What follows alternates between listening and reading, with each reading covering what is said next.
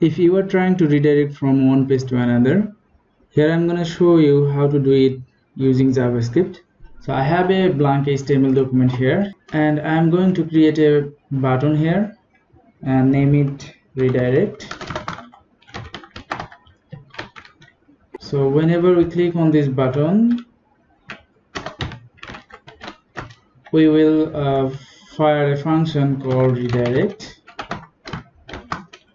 And here I'm going to write JavaScript code for the redirect function. So let's type function, then redirect, the method name.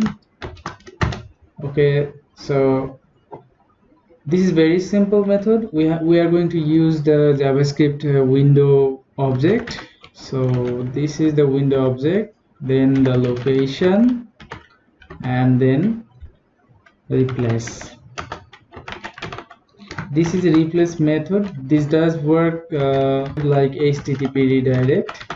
We have to pass the URL as a parameter to the replace method. So here I'm going to type the URL. Okay, so whenever we are going to click on this button, let's see what happened. So this is the web page, and whenever we are going to click on this button, see, we have redirected to the URL that we have given. But you cannot go back from here, you see, because this is the HTTP redirect. But we are going to see another one, like this is the similar, like you click from one page to another page. So you have the browser history there. So how can we do that? We will also do it by using window object dot location again and href, then equal. We have to just put the URL. So whatever URL you have to just put it here.